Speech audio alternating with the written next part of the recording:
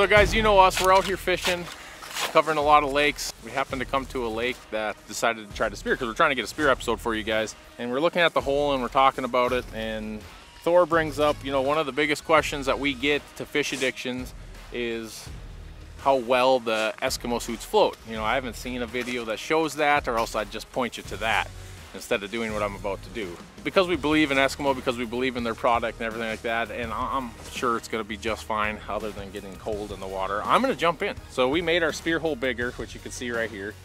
We've been spearing today with not much luck, but we thought, let's show these guys what the Eskimo suit can do. Now this is the roughneck suit in a size extra large, just for reference. I'm 200-ish, 40-ish pounds. Plus or minus depending on how much I ate that day. I'm gonna tell you about my experience when I get out too. Like I've never fallen through the ice, so this will be new for me. So get in and do it. I'm debating whether I'm gonna jump in or not. I'm just gonna get in and just do it.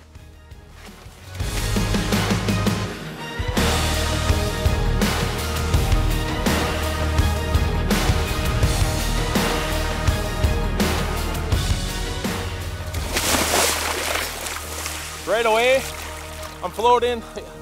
Actually, this is not that bad. I'm floating pretty good here.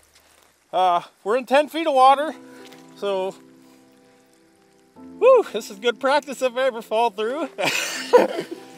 It's cold, no doubt, but not nearly as bad as a person would think. So basically,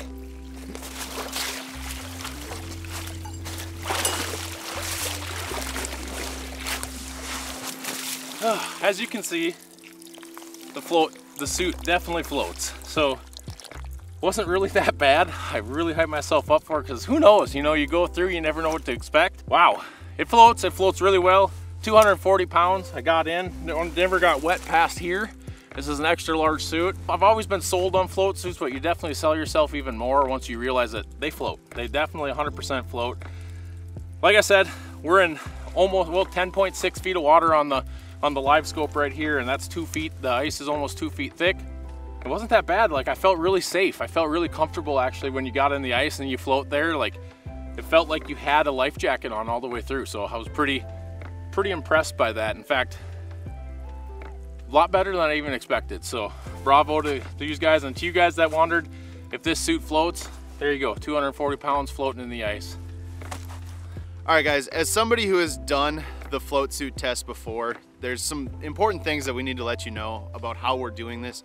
This is a controlled environment. We're making sure that, you know, if something goes wrong, we have the ability to urgently rescue. And because falling through the ice is truly a dangerous thing, and we do not recommend testing your float suits in this manner.